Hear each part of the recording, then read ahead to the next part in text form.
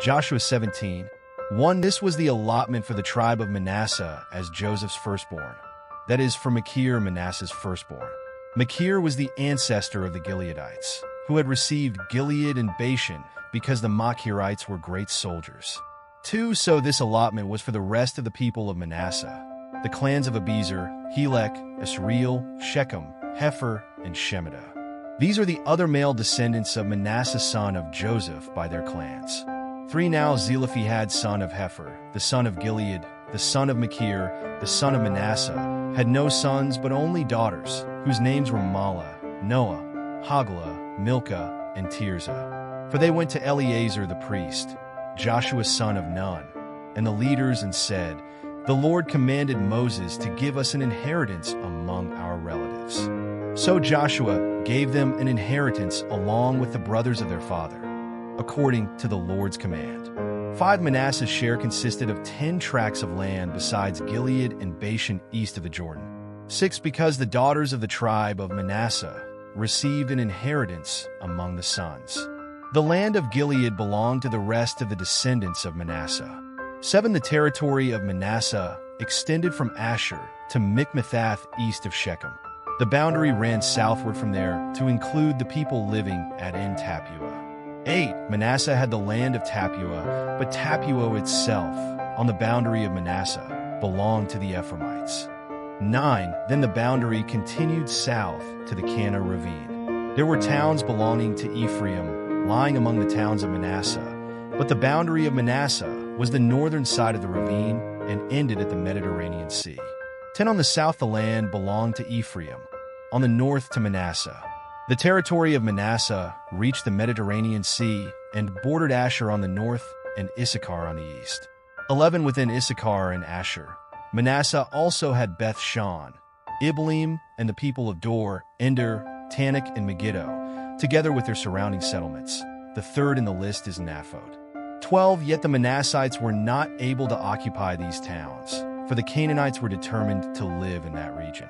13. However, when the Israelites grew stronger, they subjected the Canaanites to forced labor, but did not drive them out completely. 14. The people of Joseph said to Joshua, "Why have you given us only one allotment and one portion for an inheritance? We are a numerous people, and the Lord has blessed us abundantly."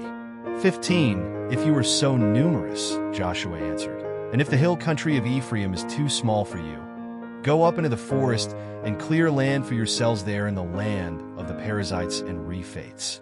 16. The people of Joseph replied, "The hill country is not enough for us, and all the Canaanites who live in the plain have chariots fitted with iron, both those in Beth-shan and its settlements and those in the valley of Jezreel." 17. But Joshua said to the tribes of Joseph, to Ephraim and Manasseh, "You are numerous and very powerful.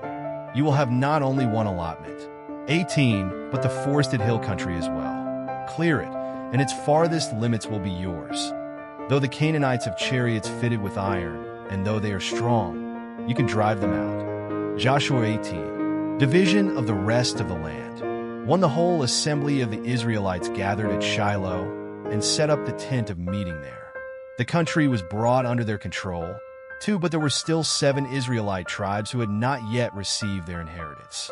3. So Joshua said to the Israelites, "How long will you wait before you begin to take possession of the land that the Lord, the God of your ancestors, has given you? For appoint 3 men from each tribe. I will send them out to make a survey of the land and to write a description of it, according to the inheritance of each. Then they will return to me.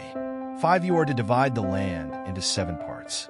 Judah is to remain in its territory on the south, and the tribes of Joseph in their territory on the north. 6. After you have written descriptions of the 7 parts of the land, bring them here to me, and I will cast lots for you in the presence of the Lord our God.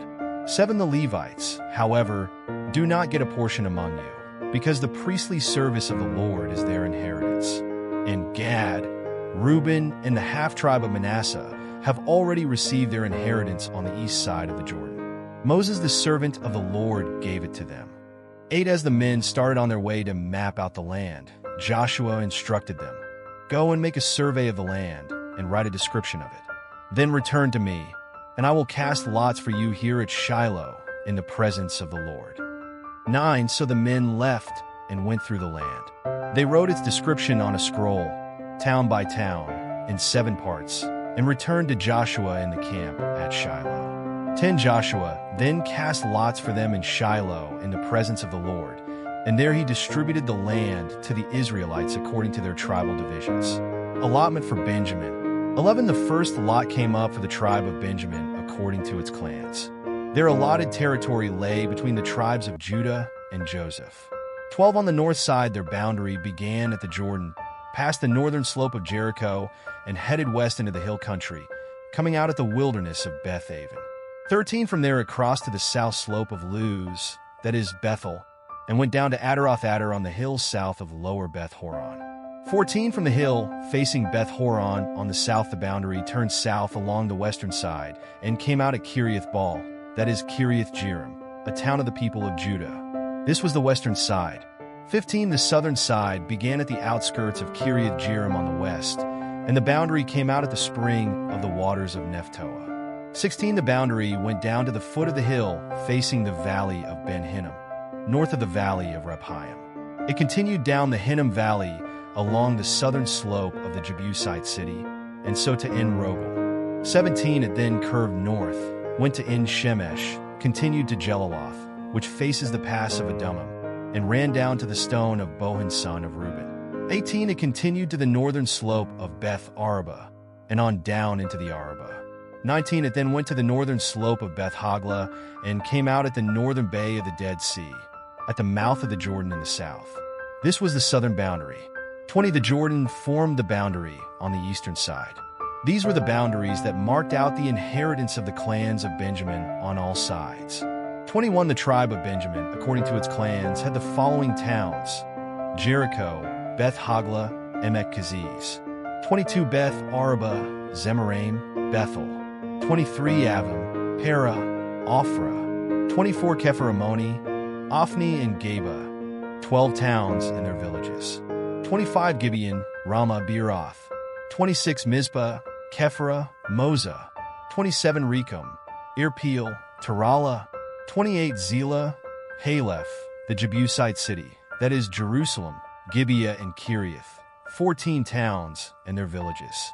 This was the inheritance of Benjamin for its clans.